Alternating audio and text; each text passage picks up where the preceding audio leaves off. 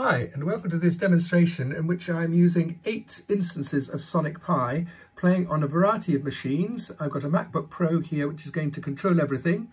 I've got an iMac up there running SonicPi.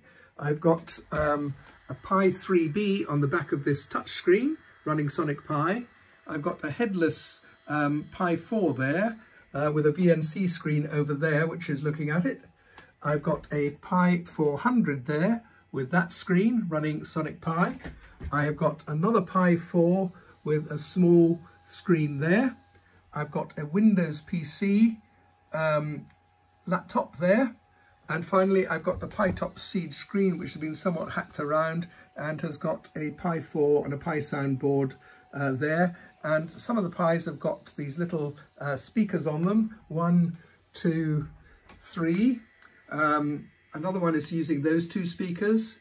Another one is using a speaker way up there, and the Macs are using their inbuilt speakers to play.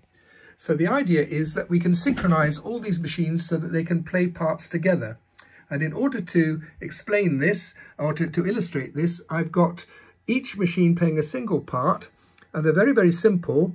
They're just playing 2 notes out of 24. The first one plays a C and then has lots of rest beats and then plays another C at the end. The second one is quiet for the first beat and then plays a D. And the third one is quiet for the first 2 beats, then plays an E. So you can see if you follow it down that we're going to play an ascending scale from C3 to C4 and then a descending scale from C4 back to C3. And that's what's going to happen. And we're going to do it in a loop 24 times.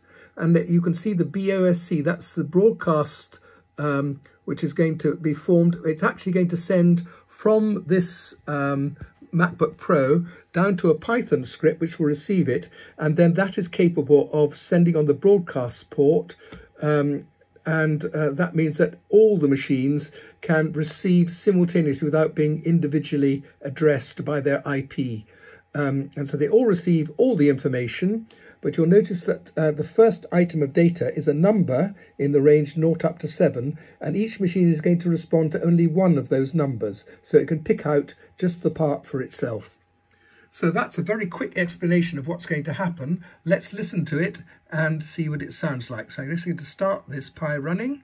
Here we go. And you can hear the scale. It's a bit like a sort of Mexican wave. If you look at the screens, you can see a brief sort of surge of activity of all of the machines at different times as they play,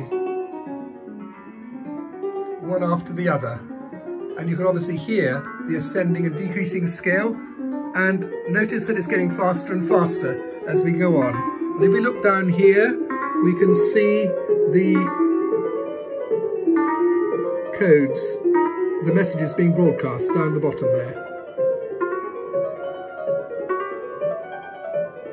Doesn't have any problems with keeping up.